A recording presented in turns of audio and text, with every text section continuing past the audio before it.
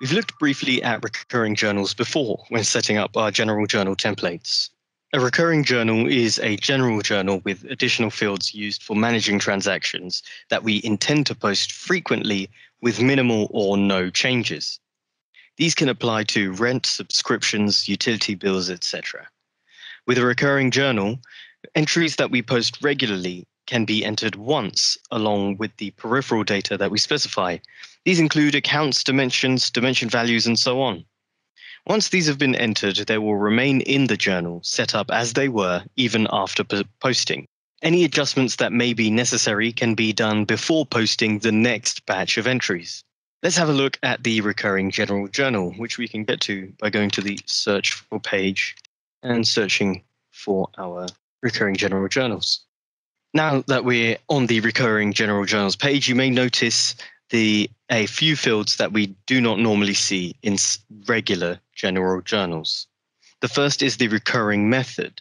This dictates what Business Central will do with the amount on the journal line after it has been posted. From the options available, we have fixed, which is used when the journal amount is the same each period. This results in the amount on the journal line staying as it is after posting. We have variable, where the amount is different at each period. Using this, we'll delete the amount on the journal line after the journal has been posted.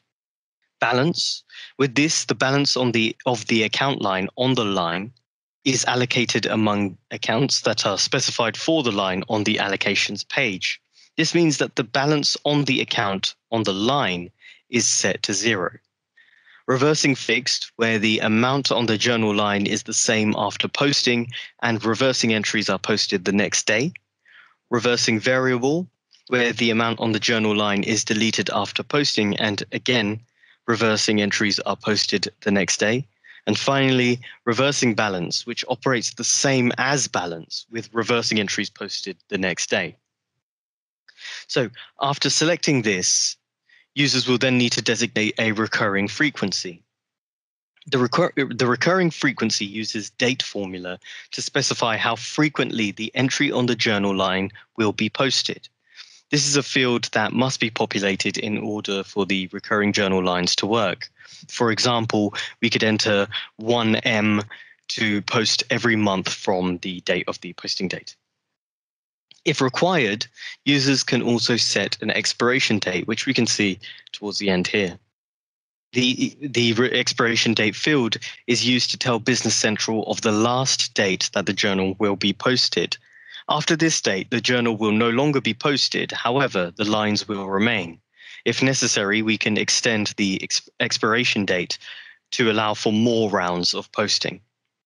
An important feature that you can also make use of with recurring journals is the use of parameters in the document number field.